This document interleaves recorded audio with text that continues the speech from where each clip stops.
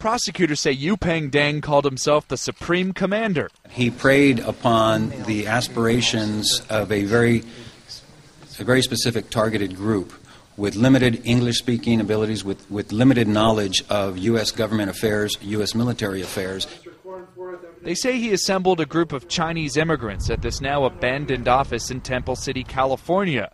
He charged them money for dues, fabricated IDs, and uniforms. He told them that they were part of an elite armed forces unit, that they were called the U.S. Army Military Special Forces Reserve Unit, but it was all a scam.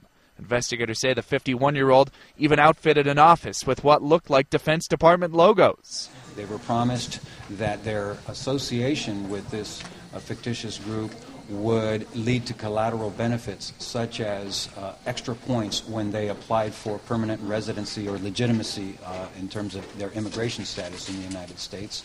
In effect, authorities say Deng promised an easier path to American citizenship, but it was all a mirage.